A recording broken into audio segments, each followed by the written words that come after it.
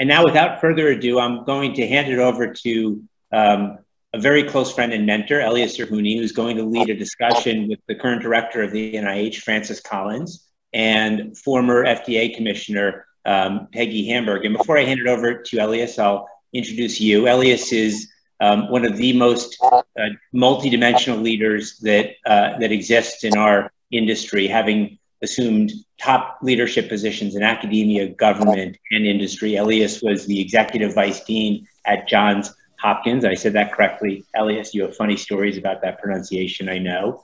Elias was the director of the NIH under George Bush, and Elias was an R&D head at Sanofi Pharmaceuticals for almost a decade. And Elias, if you read through all of the Wikipedia sites and all of the online sites, your CV, there's one thing that doesn't show up, and that's the mentorship and the teaching that you provided to so many of us. And I was the great beneficiary of your mentorship for several years. And I say that for two reasons. One is to thank you for everything that you did for me and for the many individuals for whom you mentored. And secondly, I'll harken back to the first fireside chat that we had between Albert Bourla and Stelios Papadopoulos, in which Albert acknowledged Stelios as one of his mentors and mentioned that Stelios cooks dinner for him all the time. So I'll leave that up in the air, what I'm getting at. Without further ado, Elias, I'll hand it over to you. Well, thank you, Andy, for your kind introduction. Actually, I'm getting better and better at cooking since I have more. And my wife doesn't want to cook anymore as much as she did before. So next time I'll treat you all and with my own cooking. But let me first thank Peggy and Francis for agreeing to share your experience and views here at the U.S.-India Chamber of Commerce Forum.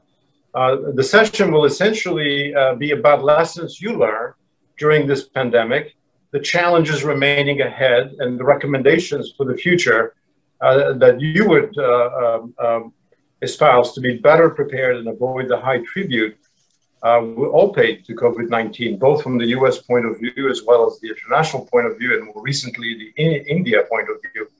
And so I would like to start with Peggy, if you allow me. Peggy, you've been a public health leader. You've been, as you know, as I remember, leading public health in New York, in Washington, and also you've been the commissioner of the FDA. I know you've been involved to a great extent during the response. But my question is that the regulatory systems of the world have been challenged by this pandemic, not just for vaccines, but for diagnostics, for therapeutics.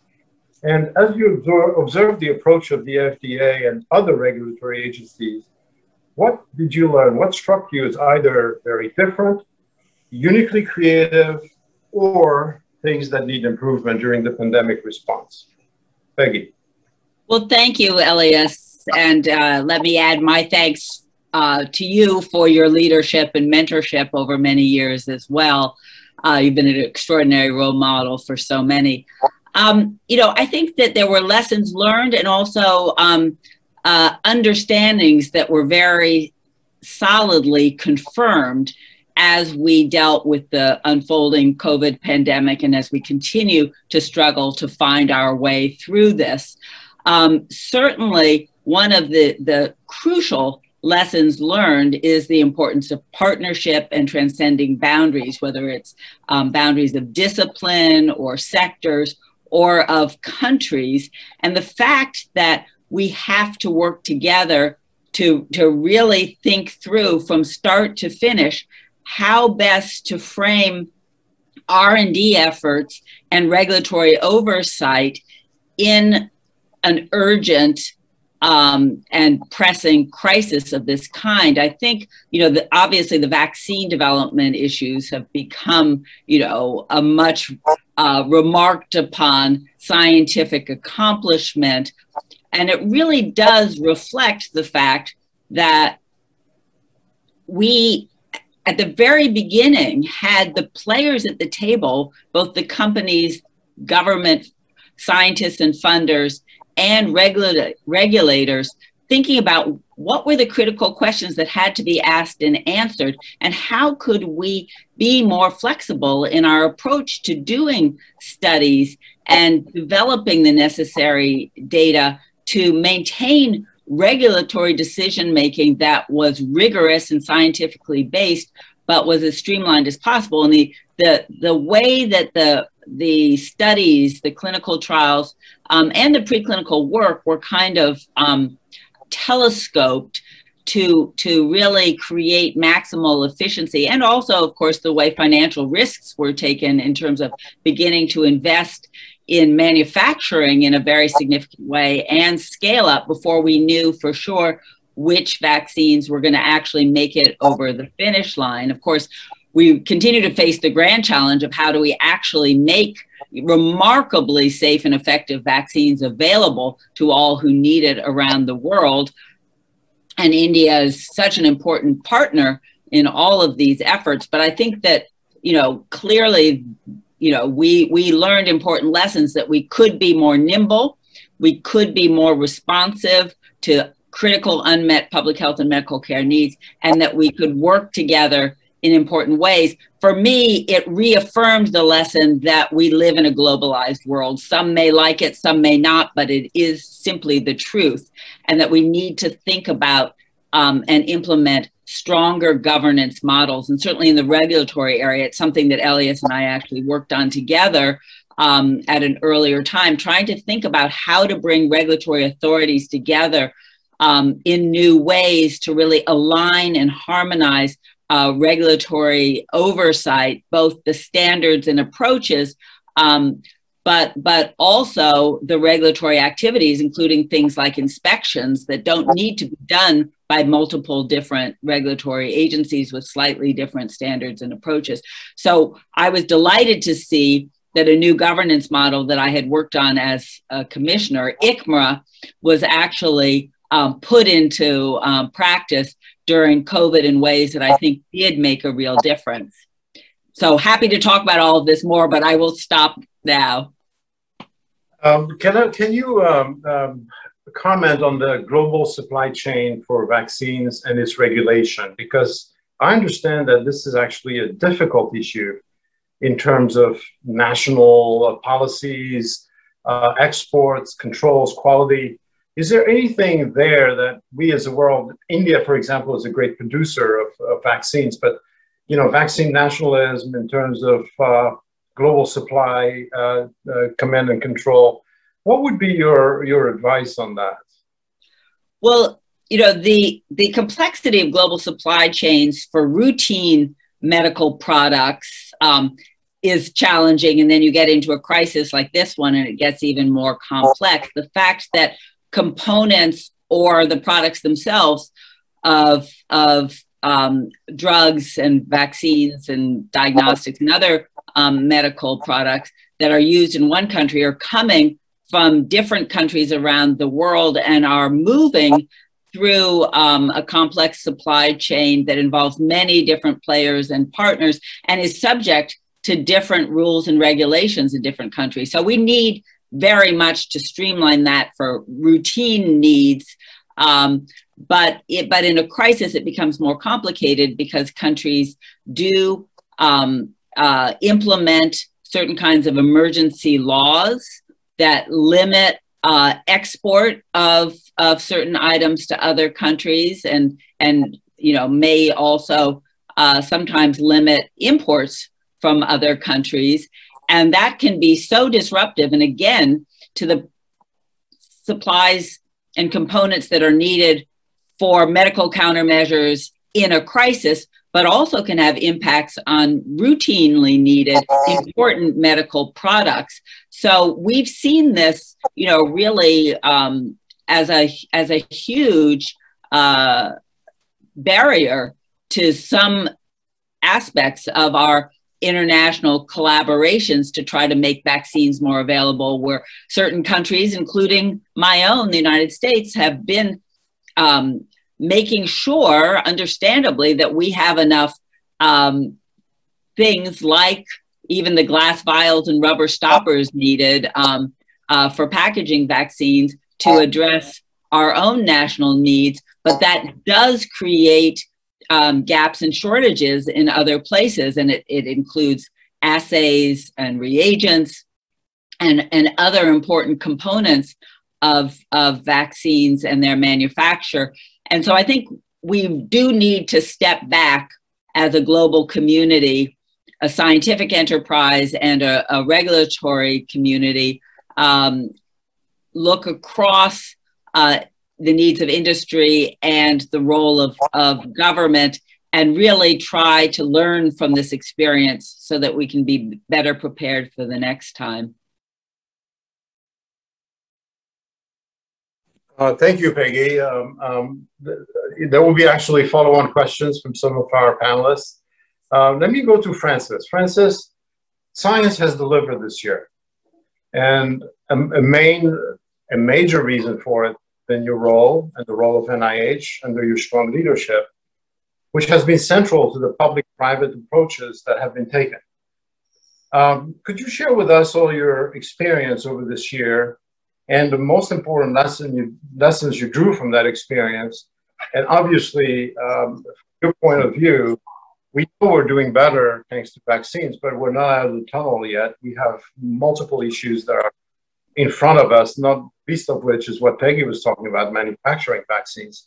So what do you see as lessons and major challenges ahead of us nationally and internationally? Francis. Oh, thanks, Elias. It's nice to be part of this. And let me add my thanks to you for mentoring me when I stepped into the role that you once had as NIH director, and you shared a lot of good points that kept me from making more mistakes than I otherwise would have. I didn't expect, however, that almost 12 years later, I would still be holding this particular position, but it's a great privilege to be able to do so. It's certainly been an incredibly intense year and a half since COVID-19 appeared on the scene and devastated our planet with all of the consequences that this coronavirus has created. I'm actually, for the first time in a year and a half, taking a little bit of a break. I'm at a beach house in North Carolina with my daughter and 3 grandkids who are hopefully not going to disrupt the proceedings here. We'll see whether that happens or not. But it's nice to have a chance to converse a little bit about the lessons we've learned. And there are a lot of them. One lesson that I think we shouldn't lose track of is that the investments that have been made over the course of decades in basic science were really critical to get us to the point where we could, in the space of just a day or two after the sequence of SARS-CoV-2 was posted on the internet, design an mRNA-based vaccine, which turned out to be remarkably successful, building also on the hard work that had been done prior to that about how one might optimize the pre-fusion form of the spike protein so that it would be maximally immunogenic, work that was done at our Vaccine Research Center by Barney Graham and Kizzmekia Corbett and others over the course of several years. Because I think some people thought, oh, well, you know, you just suddenly thought up this idea of mRNA and then that changed everything. And of course, instead, that's based upon decades of work done all over the place to make that possible. So that's a lesson we must not forget, that as we see the necessity for quickly approaching an outbreak, we also have to have a foundation of really solid science upon which we can build. I guess for me, what I was able to see early on as we began to try to figure out how to respond with vaccines and therapeutics and diagnostics is that there was ever a time to get all of the talent around the same table, public and private and regulatory agencies and everything else. This was it. And out of that came the formation of something called ACTIVE, which stands for Accelerating COVID-19 Therapeutic Interventions and Vaccines. An effort that now involves 20 pharmaceutical companies, multiple NIH institutes, the FDA in a very important fundamental way to be sure that we are understanding each other exactly. CDC, the Veterans Administration, the European Medicines Agency, and all of this managed very effectively by the Foundation for NIH, which brought to the table the kind of program management that was necessary for this very complicated organization to be able to go forward.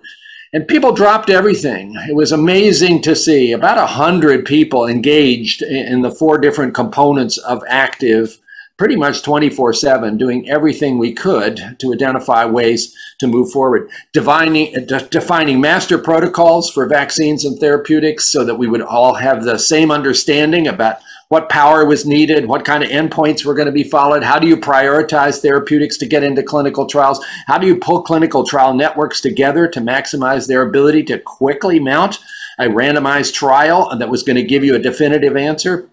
I think we saw that there was really a need for that in the early days of COVID-19. I think this is true across the world, but it certainly was true in the US. There was a lot of scrambling around and setting up clinical trials that were actually not that well designed. They were underpowered. Perhaps they weren't particularly thoughtful in terms of the endpoints. We would not have been able to get many answers if that was all we had going. We had to regularize this and make sure that we were putting together trials that were sufficiently large in scale to be able to get answers. All of that had to come together, and I can't say enough about the remarkable way that all of the sectors just decided that this was okay, and let's not worry about who's going to get the credit. Let's just do it. And Active continues to this day to have about 30 working group meetings a week with this ongoing effort, because we're not done. So that was a really important lesson, that how we can pull this together. I think it helped that we had other public-private partnerships building up to this, and particularly think of the Accelerating Medicines Partnership in the US, where the people involved at high levels in the government science agencies and in the companies, we already knew each other.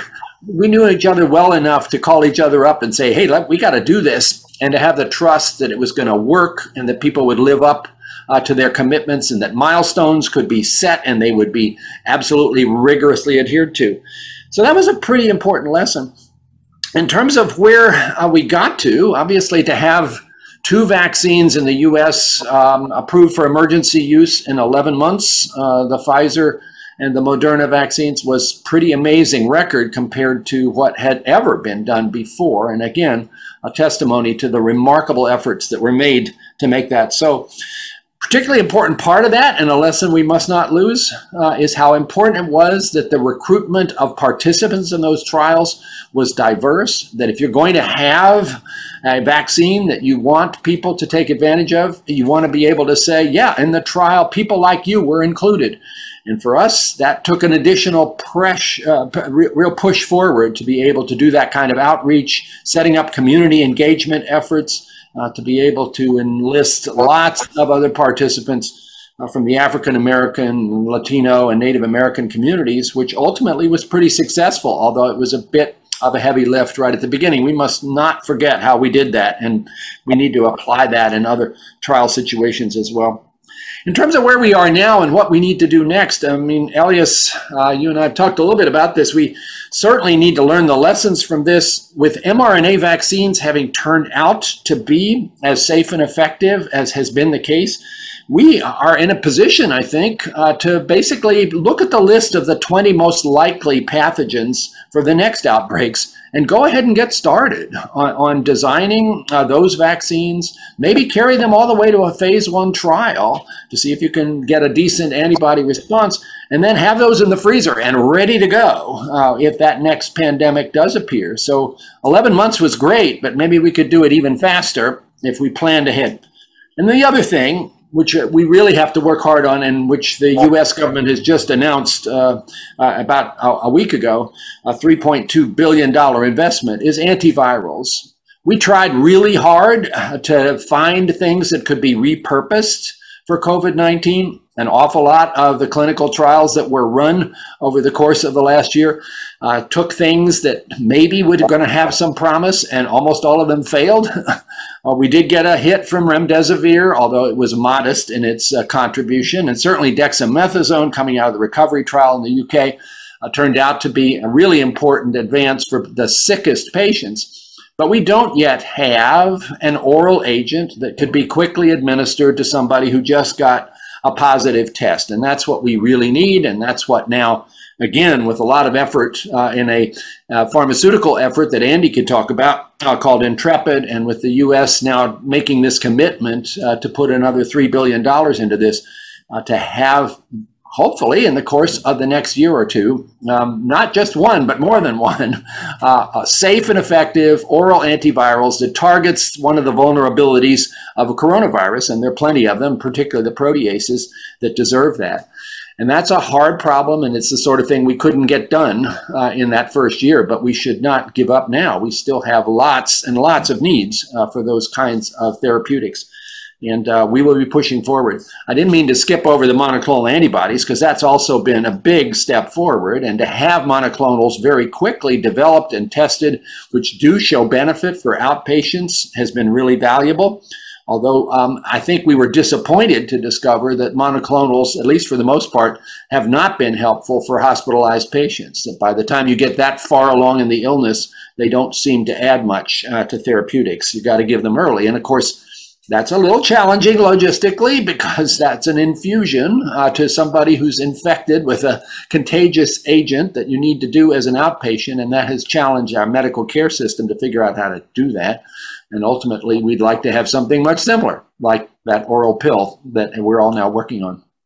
I could go on and on about all of this, but I think I'll stop, Elias, and see what questions people have. Terrific. Could you comment on the emergence of the variants and the Delta variant in particular, and what you're thinking about, or how to address this challenge? Yeah. Well, obviously, we're all watching this with great interest and some anxiety in terms of what these variants mean for the effectiveness of the vaccines, which are incredibly effective, 94, 95% efficacy against the original virus.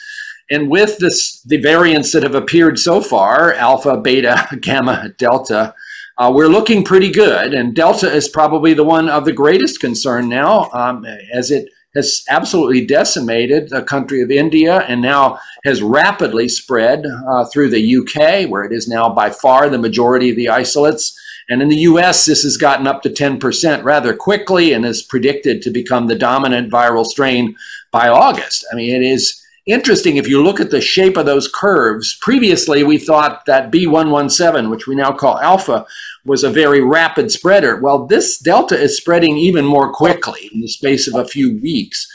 And of course, it is alarming because it is more contagious, estimated about 60% more contagious, and also potentially more dangerous, at least a Scottish study suggesting twice the risk of hospitalization if you get infected with delta, and that includes young people.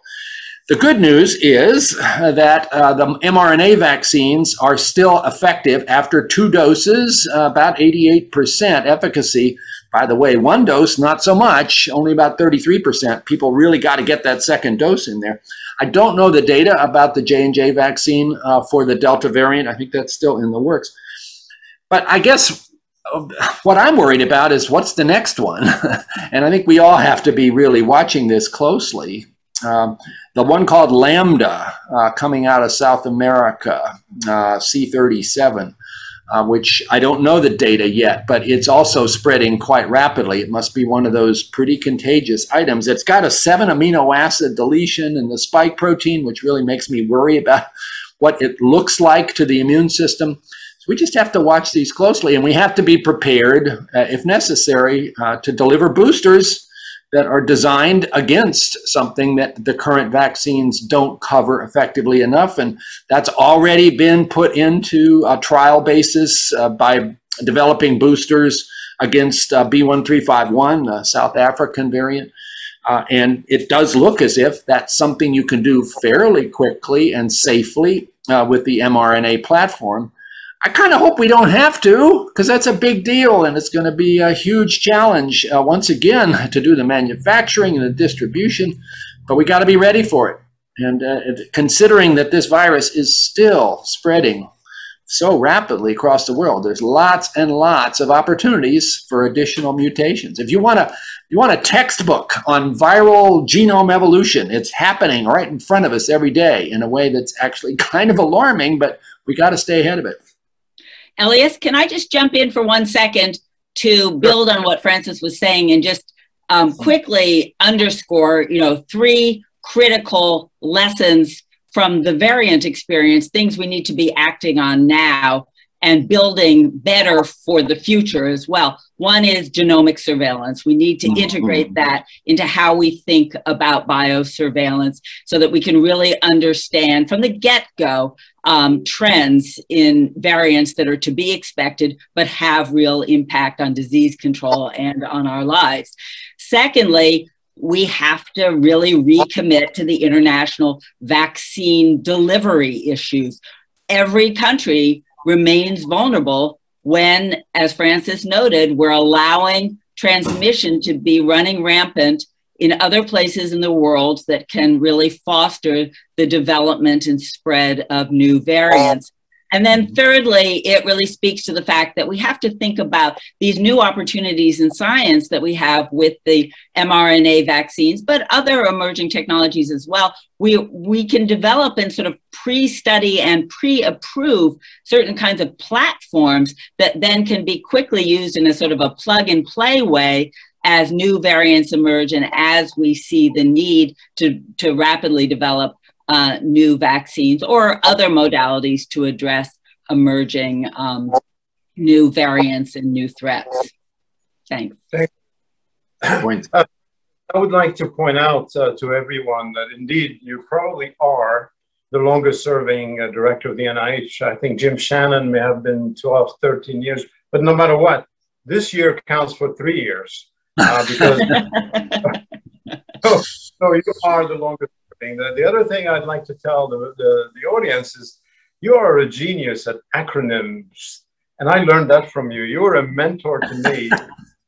So when I heard the acronym ACTIVE and what it meant, it said that absolute signature of Francis Collins. I mean, you're always with acronyms. One time we were doing this proposed study called AGES, American Gene and Environment Study, and I thought it was a stroke of genius to put ages and the study name or the book of life, which you have used. So I think your ability to communicate to the general public in ways that really connect both the momentum and the substance of something is unique that all of us are learning from. Anyway, and his ability to sometimes do it in song. We can't forget that. And write poems about it. I mean, Francis can not only just play music, but he can write poems. So anyway, enough kudos. I'm going to open questions from the panelists who have really signed up to ask you questions. And the first is going to be by Professor Sanjeev. Sanjeev is a professor of medicine at the All India Institute of Medical Sciences. Sanjeev. Can we have Sanjeev, please? Thank you very much, Professor Elias, for giving this opportunity. And very nice discussion by Professor Colin and Peggy. Thank you very much. My question is, the COVID pandemic has demonstrated the WHO's lack of authority regarding enforcing pandemic control measures internationally. Should the WHO be invested with more executive powers in the interest of ensuring global health? And number two, would the empowerment of the WHO to act more decisively in the interest of global health influence upon the sovereignty of the countries for the COVID pandemic? Thank you. Thank you for that question. Yeah, that's a very important question. What is WHO's role in, and what has it been? What should it be? Francis, you've been, I know that WHO is funded by NIH in many ways and held by NIH. Could you comment? I mean, we defunded WHO. WHO really has not been given a lot of credit for managing this. What is your thought? Peggy, from your point of view, what should the WHO do differently? Yeah, well, I'll start. Yeah, it's been a difficult period, of course, in terms of our relationship with WHO, with the previous administration basically wanting to withdraw from that organization. I will tell you that we continued scientifically to interact almost daily with WHO in the course of COVID-19 because of all the shared interests, and we have people in Geneva who continued to be a part of that partnership.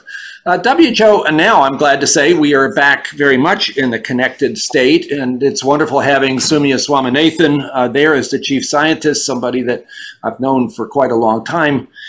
WHO has a tough job to do, of course, because they have so many masters that they have to try to satisfy, and makes it very difficult to move things along in any kind of rapid fashion at a time of a pandemic where you really want to try to be as rapid as possible. But they do provide a connectivity for all of the international efforts that are happening at a time like this, which is greatly valuable. I just think it's very difficult for them to be the driver of big changes in policy because they have too many people who don't quite agree about how that should be done.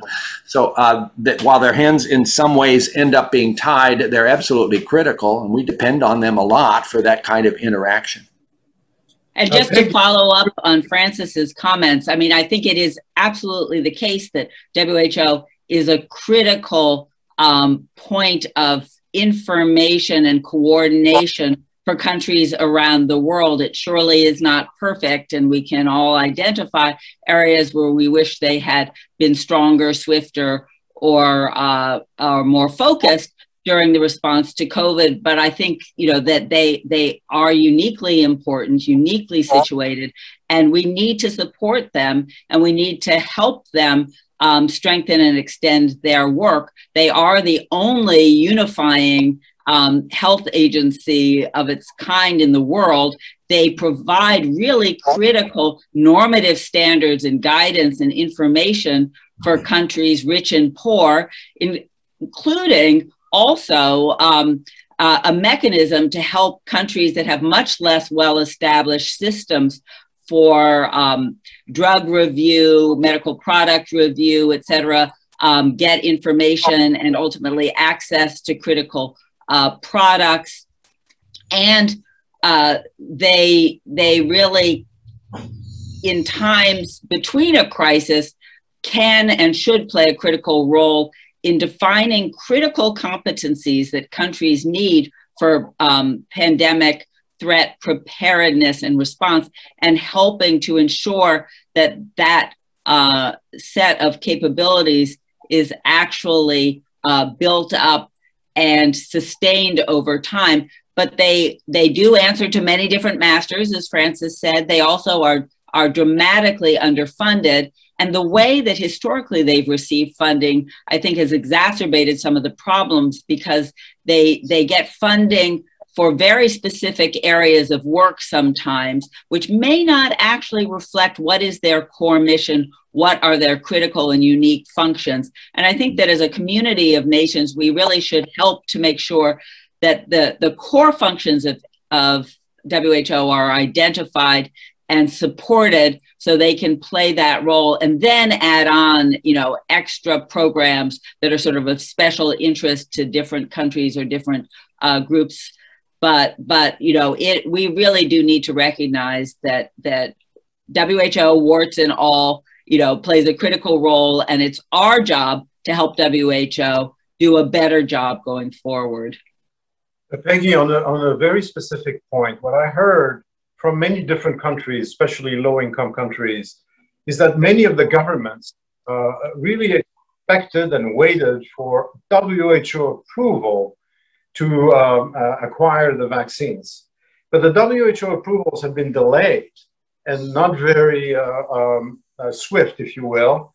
So people who wanted to buy Chinese vaccines said, no, this is going to kill us, or Russian vaccines, and FDA did not approve the AstraZeneca, but EMA did, which is a subject near and dear to you and I, the harmonization issue. Yes. Tell us what you would recommend for the future to make sure that countries are a level playing field in terms of approval of vaccines. Yes, well, I think that this is going to take some time and some thoughtful work. You know, WHO is not a regulatory agency, yet it can, you know, convene regulatory authorities to work together in important ways. Now that we have a new global governance framework through ICMRA, the International Coalition of Medicine Regulatory Authorities, I think we need to strengthen that activity. And then we have to get those two entities to really seamlessly work together, because I don't think that WHO should pretend to be a regulatory agency should take that on. They don't have the depth and breadth of experience with respect to the science and R&D, and they don't have, you know, the kind of legal authorities that they would need to be able to serve the world in that way.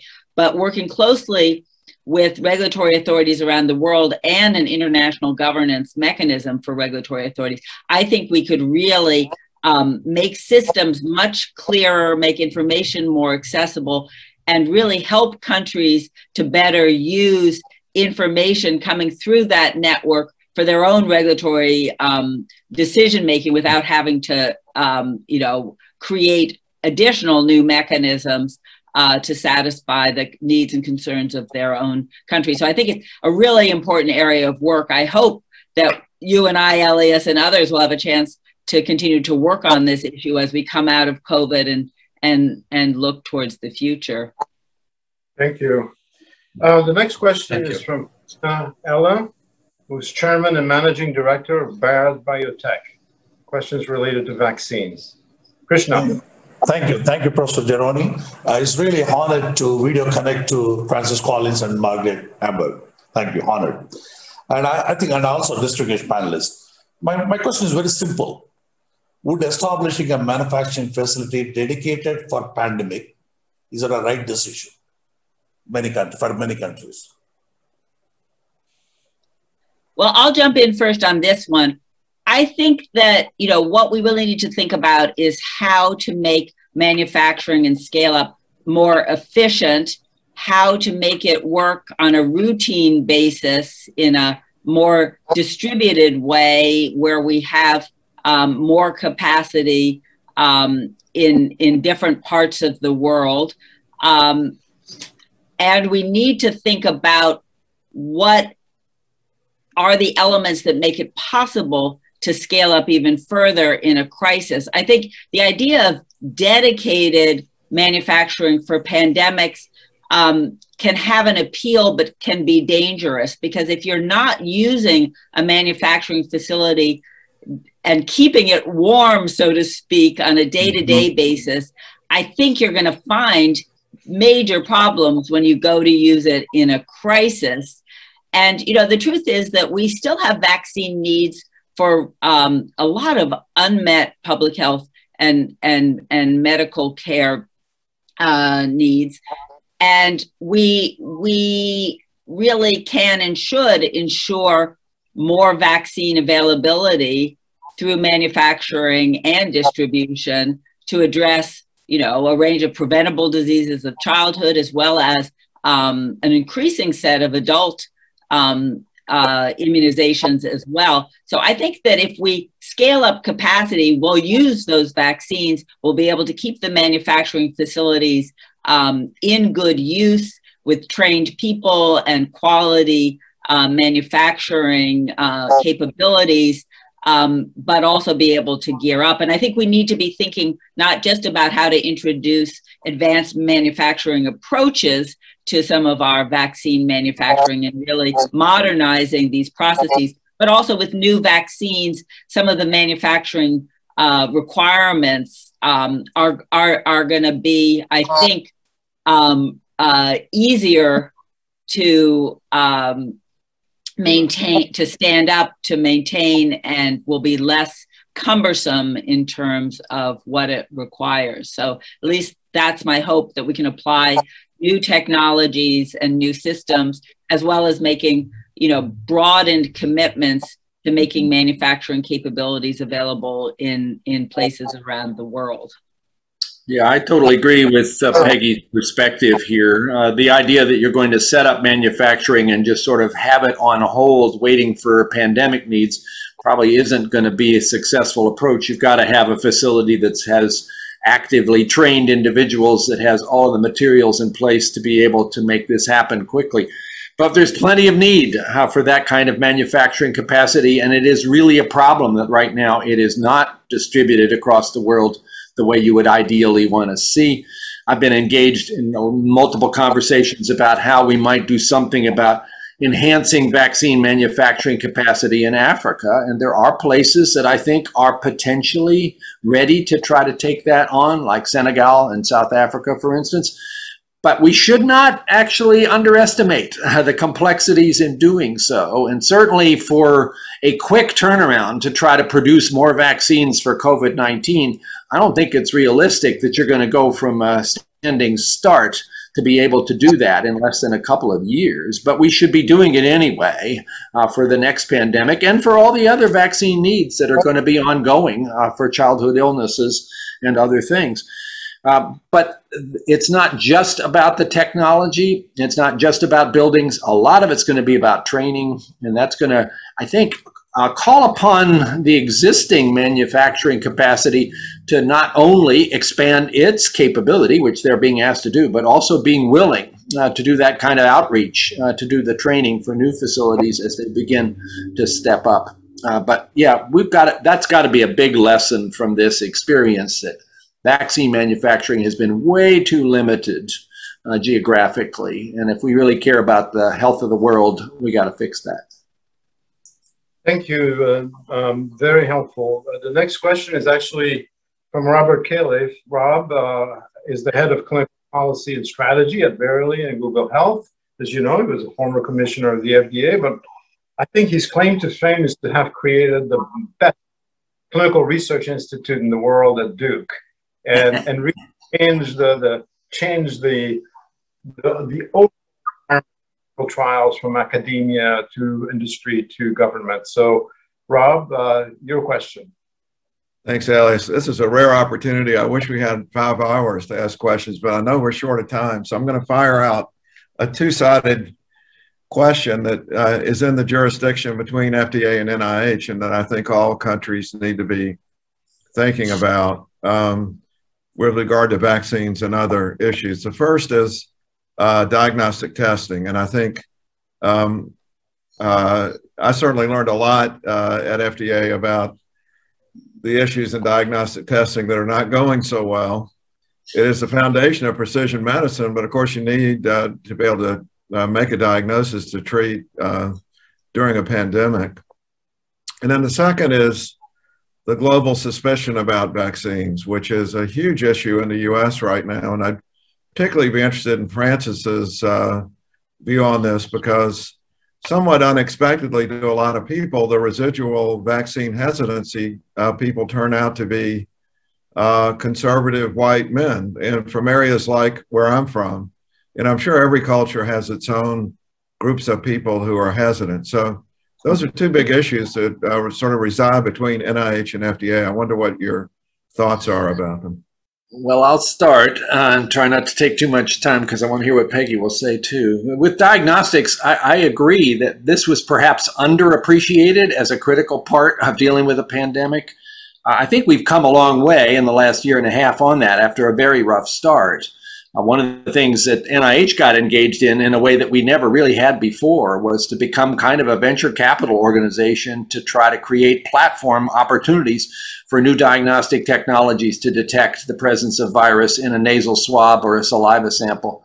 And with that encouragement from the Congress, we basically have now funded the development of no less than 32 new platforms for doing this kind of technology, including many that are point of care and quite a few that are now home-based testing, which of course, if we'd had at the beginning of the outbreak, that would have been really helpful. It's coming along a little later than you would like for this. And I think that is something going forward that we can build on, because we learned a lot about ways to do this, either using nucleic acid or viral antigen assays that we hadn't really invested in quite the same way before. And we ought to be prepared to utilize those lessons also going forward. As far as the global suspicion, it is incredibly frustrating that we have now vaccines that are safe and effective, and yet there are about 90 million people in the United States who have yet to roll up their sleeve to get the first dose. Many of them skeptical, suspicious, and much of that driven not by scientific information, but by misinformation, by political posturing, by things that you would not have thought such an advanced technological society would be so tripped up by. in which many of us, bless him, Tony Fauci especially, have been out there trying to counteract and basically getting demonized as a result.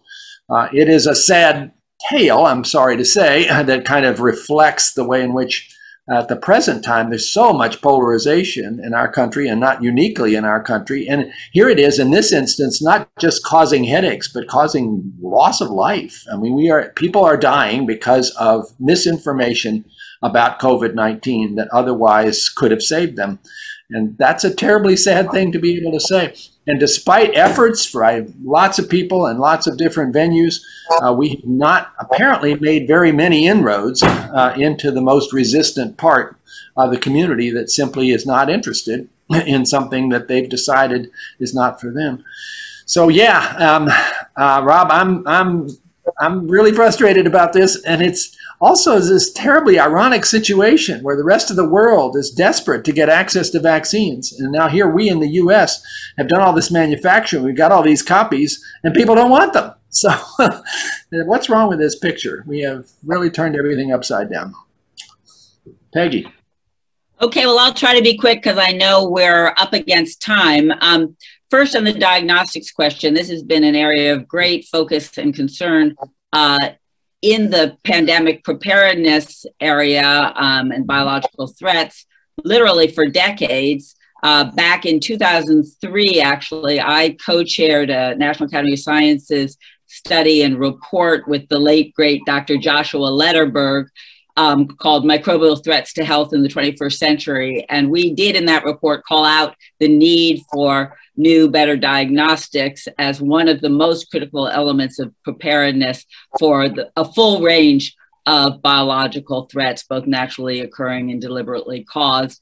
And we expected action to happen very swiftly to really organize activities. You know, sadly, there were cycles of crisis and complacency. Little progress was made in the pandemic preparedness domain with respect to diagnostics. From the perspective of working at FDA, diagnostics have been a challenge in terms of the legal regulatory framework and how to really harness what are opportunities in science and technology today to develop, you know, a whole range of new diagnostic technologies. Many of those are going forward, but have been caught in the crosshairs, I think, of the legal regulatory framework and the willingness to invest, but also reimbursement. It was sad not too long ago when we had, you know, very dramatic advances in precision medicine that could make huge difference in disease, but the diagnostics to enable the alignment of the new therapeutics with the underlying disease weren't being reimbursed. And so this precision medicine wasn't being adequately utilized. We're making progress in those domains, but it's a question of you know, really, again, recommitting to work in this area. And with COVID-19, we saw in those early days the floundering around getting diagnostics, and not just any old diagnostic, but multiple diagnostics for different purposes. What you need for public health surveillance is different than what you need for medical diagnosis. So, you know, I think, you know, it's an area where we have to do better as we come out of this in terms of creating strategies for diagnostic development and their application in medical practice, whether for routine use or in a crisis. Vaccine hesitancy, you know, it's a problem around the world. It's multi-determined. The anti-vaxxers had a huge impact pre-COVID, and then were able to reinforce their misinformation and negative messaging, preying on vulnerable people. Of course, that then got overlaid with concerns about the adequacy of the science, and was the vaccine being developed with political interference and pressure, and was it really safe and effective? Because of that. And then, of course, you know, the fact that there are social and cultural issues that affect people's willingness to trust vaccines and their use, and political ideologies that are now undermining uptake in many countries, including the United States. So we have to make sure we have the right messages about vaccines, why they matter for individuals, families, communities, and our overall national and international security. But we also have to have the right messengers, and for different communities and target populations, those messengers are different. We have to be very mindful of that as we proceed with our vaccine programs. It's interesting sometimes, I'll just put an anecdote up. In the vials of vaccines that are distributed around the world, sometimes the word sterile is written on the vial. And that has been misinterpreted as sterilization of women. And you have this rumor going around that the vaccine is to prevent actually, it's a contraceptive essentially, or actually no, but pretending to stop. Mm-hmm. You know, I think we are out of time.